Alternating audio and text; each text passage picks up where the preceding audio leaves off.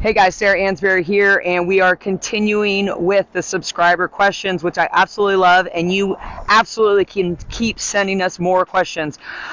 We also have a lot of you with the same questions in different ways. So this one I really like. I come across it quite a bit. And what are the best strategies for covering the middle? Forehand versus X strategy, and then covering when your partner gets taken wide off the court. So first thing I want to stress is, why do we get pulled wide off the court? Okay, the number one reason why players get pulled off wide is because they're shuffling too much or they're too close to the middle.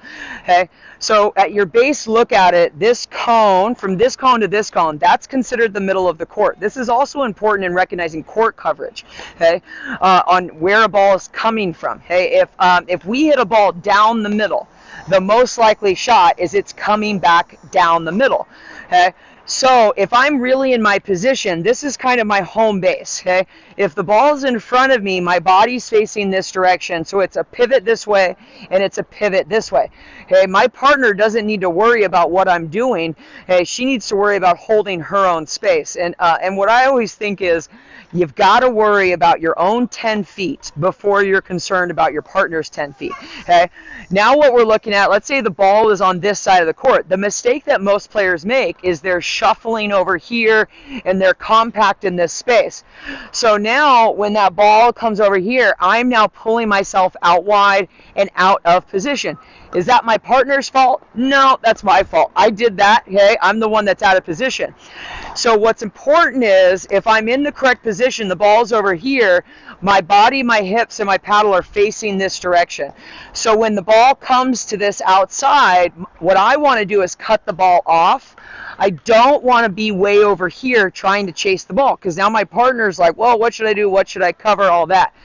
So the important thing there is, if I find myself coming out to this ball, so let's say my toes turn this direction, the only way that I can really help my partner is I now have to reset, hit a soft dink to this quadrant of the court. So now it's in front of my partner. Now what happens a lot is, this person is so worried about coming back to the middle, they end up pushing the ball cross court or trying to reset down the middle. So if I do that, that puts our opponents into an open opportunity to attack us and get us in trouble. Okay, so it is ideal that you're paying attention to where your partner is. If my partner gets pulled off a little bit, yes, I want my weight over here and I want to pay attention, but what I really need to pay attention to is, where is my partner hitting the ball? Okay, that's what dictates where it's coming back to me. Okay, so if my partner's trying to hit a hard cross-court ball over that way, that's going to be extremely difficult for them to do, and it doesn't put us in a good position. So that is a big one. Positioning, that's what creates the ability to cut off the corners. I don't want to be chasing those balls in the corner. I want to learn to cut those off for the sake of myself as well as the sake of my partner. Okay. Now what we're looking at, the second part of that question, is covering the center. Are we looking at the person who has the forehand? Are we looking at every ball that comes from here is my ball?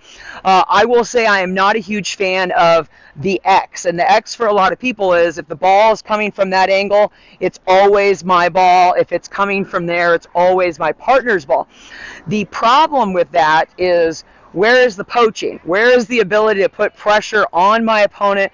What puts us in that situation? So if I'm really in this position with my partner and this ball is over here, okay, I want April as my partner. She's got that forehand. I want, if she can cut off one of these balls, I want it. That's what creates pressure and opportunity. So we are looking at a little bit of the angle somewhat, okay? However, the reason that forehand person is so dominant is, it is 10 times easier for this person to come in and take that ball and push it this direction, or this direction. Most players really struggle taking this backhand anywhere but up the middle or out wide. So it does create a little bit of confusion. If I've got this ball and I'm dinking cross court, okay, often in my brain I'm like, how do I get my partner involved? So if she's kind of like, okay, well, it's there, so every ball is hers, There's no chemistry, there's no positioning involved in that. So being aware that, yes, a lot of these balls are mine. Let's say if I put the ball in the middle and it's coming back middle, I have to be aware that maybe I should cover that ball. Okay, you can't forget momentum for sure. Okay, if I've hit 3 or 4 balls and I'm going in for the next one, it makes sense for me to take it and not for my partner to just come in and stab at it, and vice versa. If my partner has started to do a lot of work and they're in rhythm, honestly, half of my job is to stay out of the way. I don't need to enforce myself on my partner if they have the momentum of the court. But here is the easiest way to solve the problem.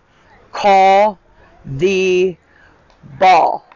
There's no ifs, ands, or buts about it. Okay? I get it that a lot of people aren't used to doing it. Calling the ball in the middle is so unbelievably important. It solves so many problems. Okay? The last thing I want are 2 of my players letting a ball go down the middle and them looking at each other like, well, was that your ball or was that my ball? Okay, when in doubt, yes, the forehand is extremely important to recognize that coverage because they have more options. Okay, but simply put, if I place a ball in the middle, okay, it's often my responsibility to now hit the next ball in the middle because I have the momentum. Okay, it's easier to recognize that. Okay, now on the grand scheme of things, remember, if I place a ball on the outside quadrant instead of the middle quadrant, it is a lot more difficult for my opponents to pass us down the middle. The mentality should be, I don't need to worry about covering the middle. It should be, I want it in the middle because it is an opportunity that I have.